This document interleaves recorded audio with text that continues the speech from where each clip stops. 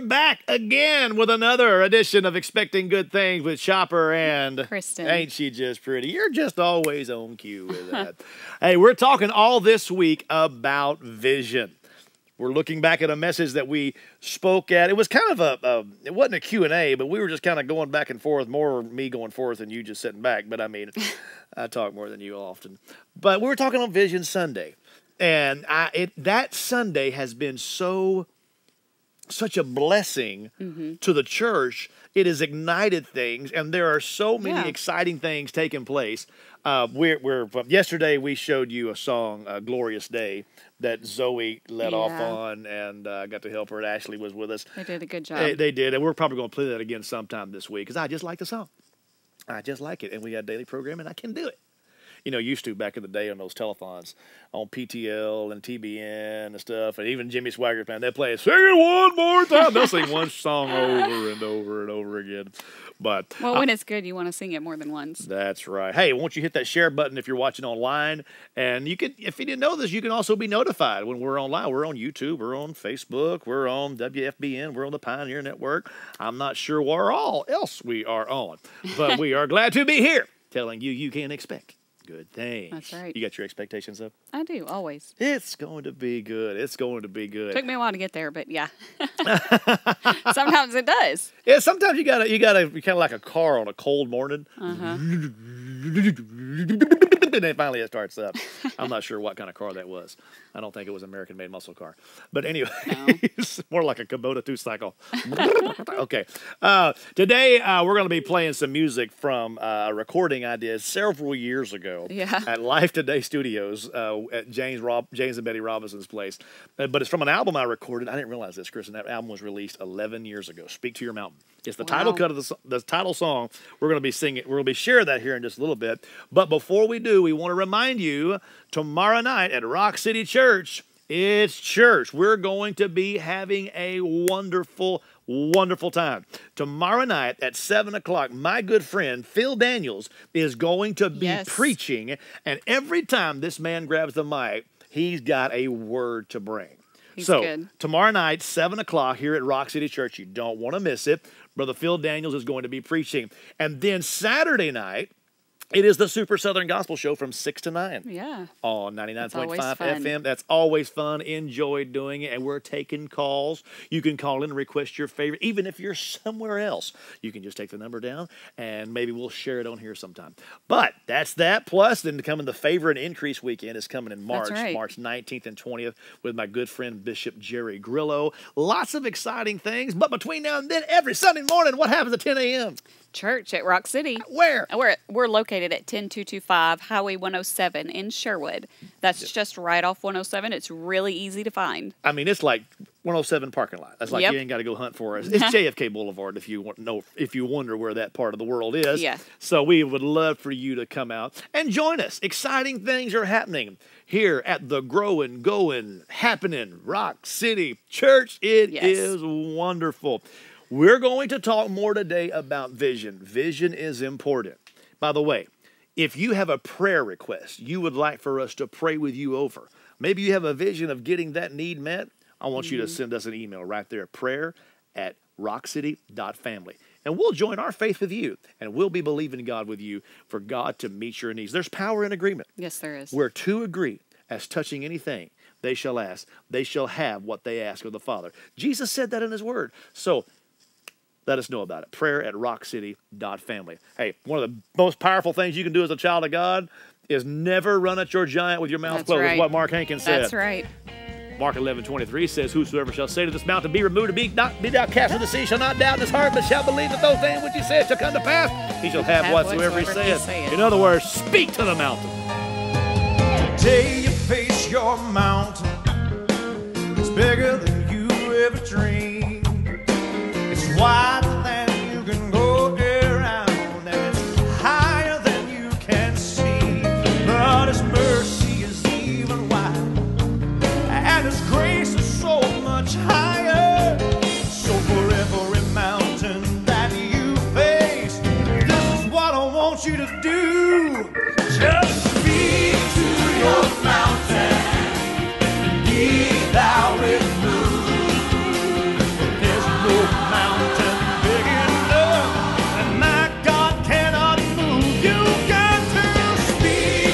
your mountain.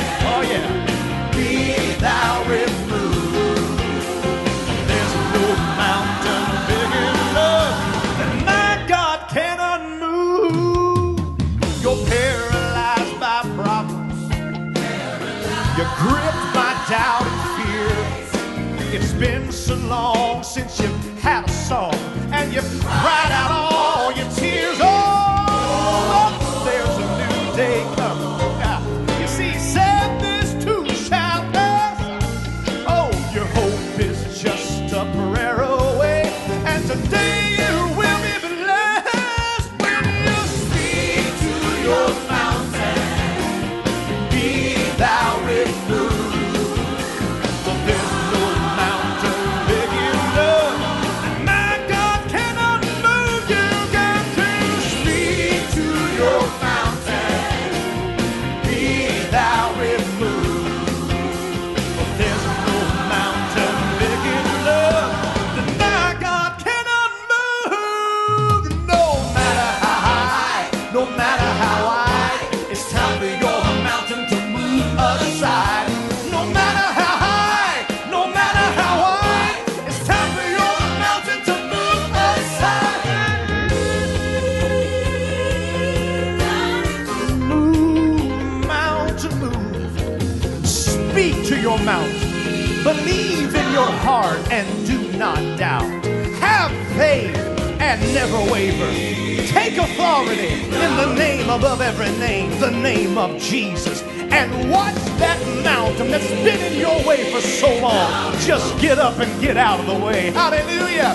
In Jesus' name, this mountain must go because you're coming through. When you speak to your mountain, be thou removed, Lord. For there's no mountain big enough that my God cannot move. You got to speak to your mountain. Be thou removed. For there's no mountain big enough that my God cannot move.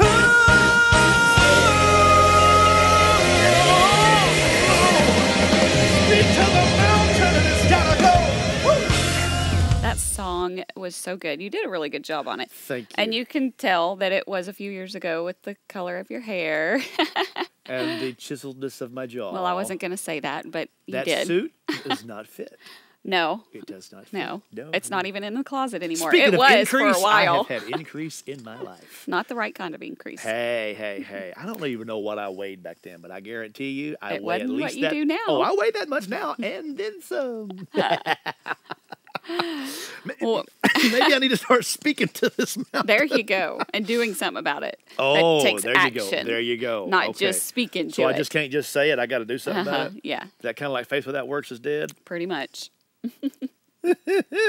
Anyway, we're talking about vision this week, and I thoroughly enjoy talking about vision because it is so important. And you mentioned at the end of the broadcast yesterday about the plumb line, and I'd never really thought about our vision, like within our church or within our family or within your place of business, of your vision being a plumb line. And how it holds everything together of what you can focus on, what you should be focusing on, what you should push away from your focus, and it brings everything back to where it needs to be. Yes. It's just such a great analogy because, like I said, I've not thought about that in that way before.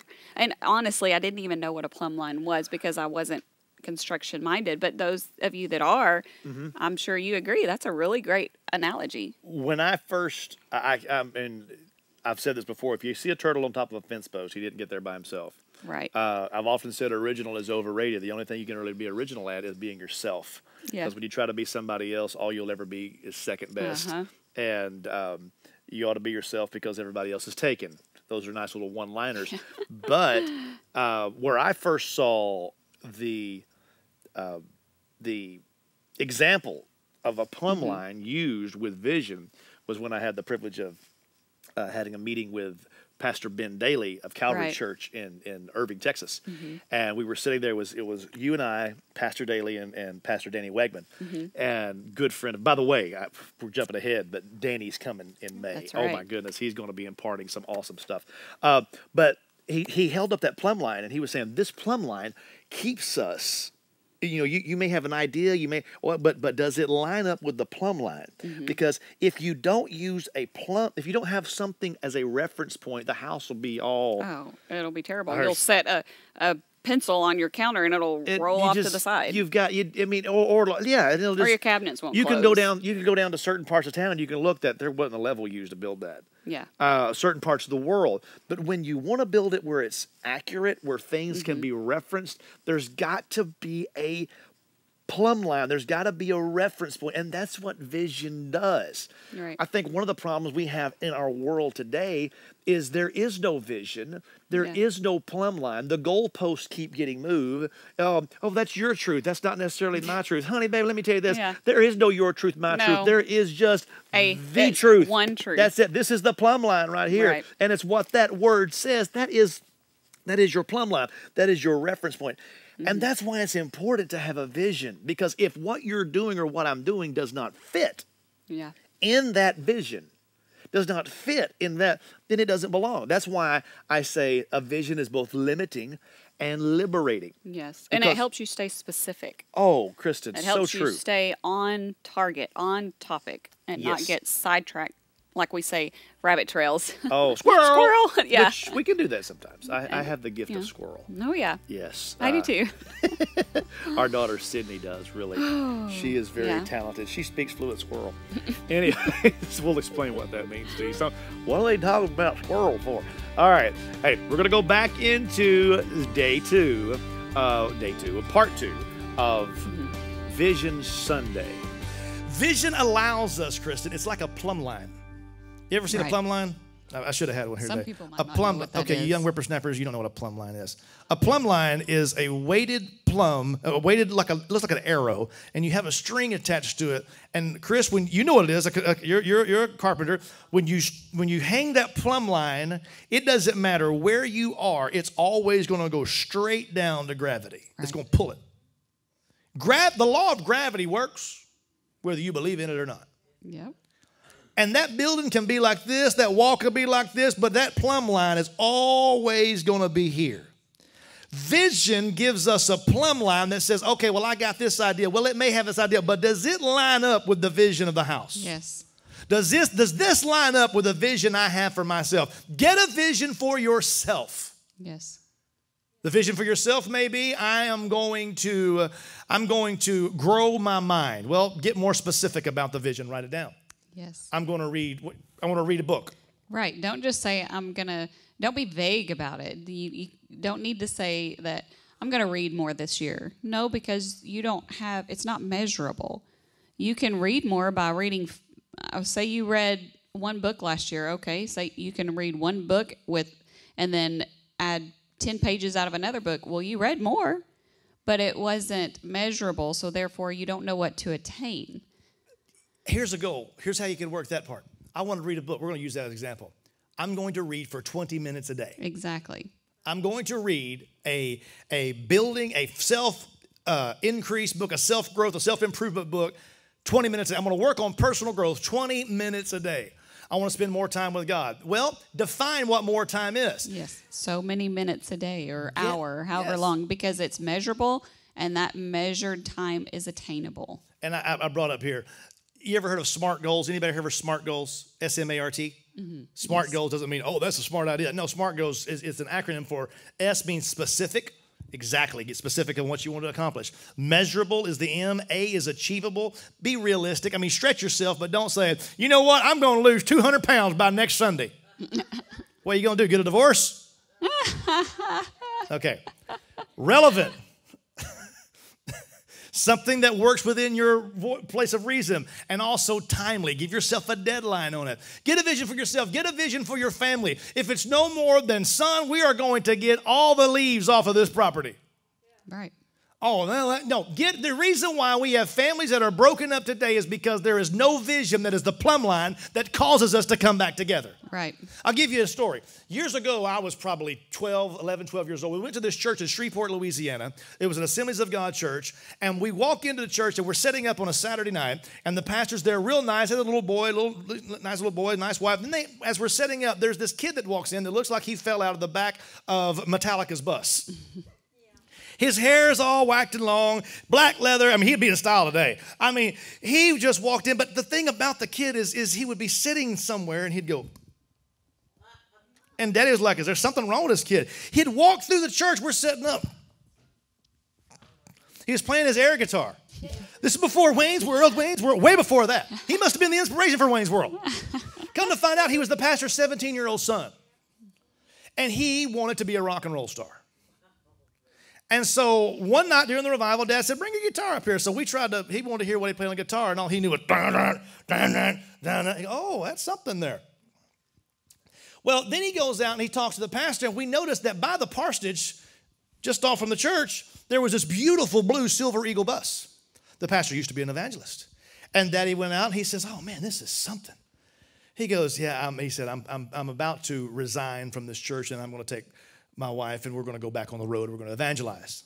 And he was a great carpenter. My dad goes into the bus, and he goes in and looks, and he shows him. He said, yeah, here's the kitchen. Here's the living room. We're talking about having a vision for your family. Here's the kitchen. Here's the living room. We go on inside, and here's a little booth we'll eat, and then here's a bed for my baby boy, and here's his closet, and then here's the bathroom, and then this is the master suite where my wife and I. It was just gorgeous. I mean, the man was a master carpenter for a motorhome. It was beautiful.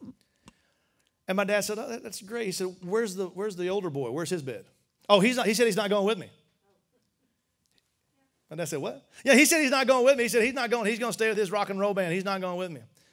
My dad said, no, wait a second. He said, this boy is 17 years old. He walks around.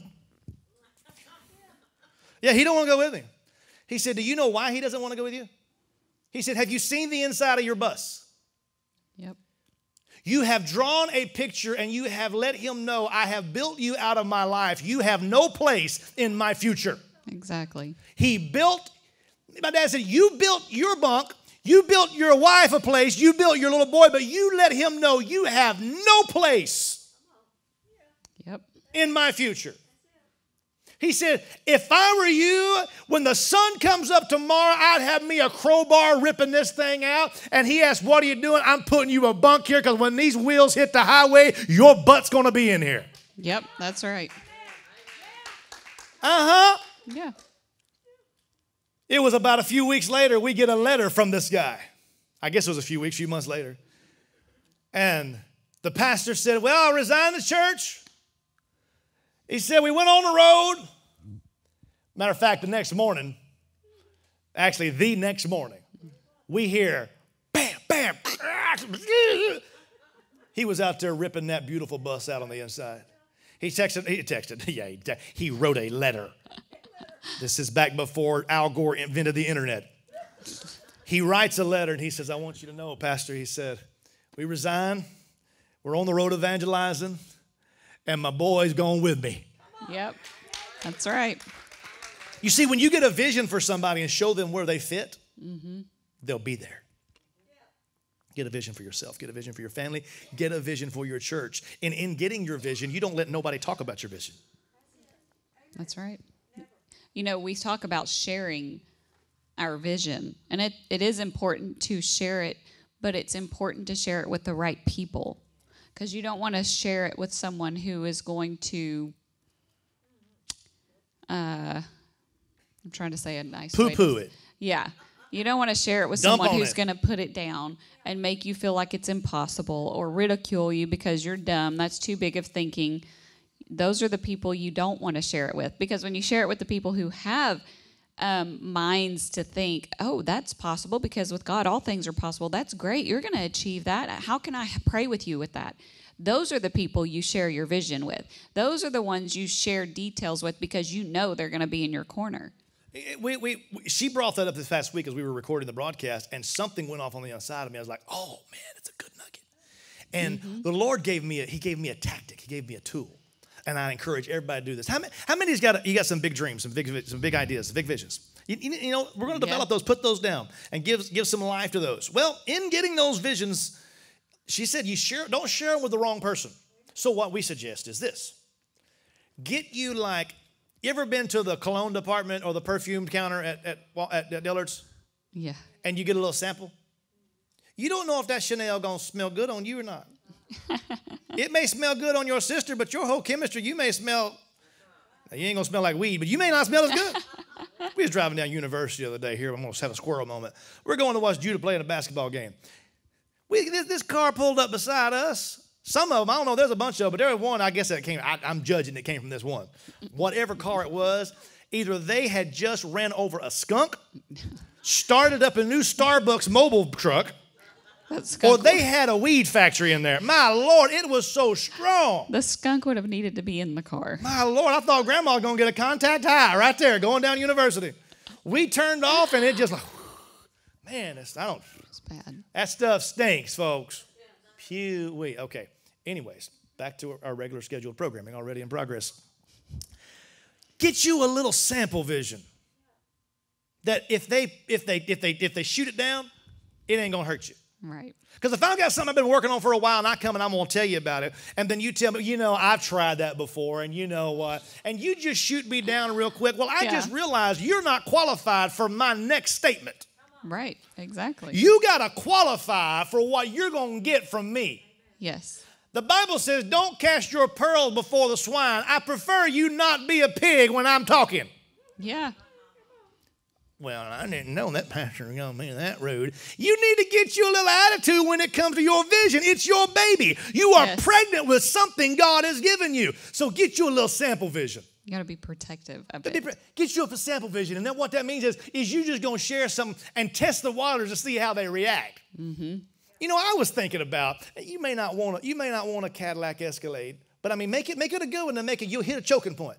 I was thinking about getting a Cadillac Escalade. They're like $136,000 now. And if they immediately come back with, I don't know why you'd want one of those. That's just too much money, especially for a preacher. Notice right there, at that moment, get their name and address, send them a thank you note. Thank you for allowing me to save my words from ever wasting my dreams on your stupidity again. Yep. Exactly. That's Y'all true. look at. Somebody says, well, I just feel like God's calling me out to go into the prison ministries. You tell us, I tried that prison ministry before. That's just, those people never do change. Don't talk to negative people about what God's put in your heart. Right. So get you a little sample size, and if it sprays on, if it smells good, then do it again. Get them the whole bottle. Otherwise, don't. Does that make sense? Yes. So good. So good. Yeah. I like that last part. Get a sample. Get a sample of your vision. Don't share the good stuff with just anybody. Yeah. Don't let them shoot it down. Test the waters. Jesus said, don't cast your pearls before swine. Some people you've been hanging around ain't nothing but pigs. And they just want to step on your dream, step on your vision. Or tell you how it won't work. Or how I tried that, it didn't work. Yes. You know what? You may have tried it, but you ain't me. Right. It wasn't meant for them. That's right. It could have been meant for you. That's right. Could have been meant for you. So get you a little sample size and splash it on them. If the fragrance is sweet, we'll get some more. But if it's not, move on. Don't share them the big stuff. Only share your vision with people that will encourage you. Now, I'm not saying don't get some feedback for some mentoring or some correcting, but there are some people who think it's their call of God in their life just to tear down what you say. Yes, exactly. Don't hang around people like that. No. Because there is a difference. There is a difference between someone who thinks it's their life's journey to tell you how something won't work, and the difference between a mentor who bounces off different ideas or maybe a different way of looking at it. Yes. That's helpful, and we need that sometimes. Yes, but some people think they just got to tell you why it won't work. Yeah. A critical spirit is not one of the 9 gifts of the spirits, I'll tell you that. No. Krista, we talked about being specific when you write your vision. Yes, that's very important. Vague goals won't get accomplished. No, they'll produce vague results. Yeah. But when you're specific with it, you're able to have something that's measurable. You're able to have something. You're having a problem with that hair this week, aren't Well, you? there's one sticking right there, and it just probably needs to be pulled out. I'm looking at a reference monitor here. I'm just making sure it's not sticking out any there. Well, it's important to have measurable goals. They need to be attainable, not something astronomical that's just not even You mean like I sensible. shouldn't say I'm going to lose all this weight by the end of the week? Right. Measurable, attainable, with a deadline. Because oftentimes, if we don't place a deadline for ourselves, we'll just say, oh, well, I'll start on that tomorrow.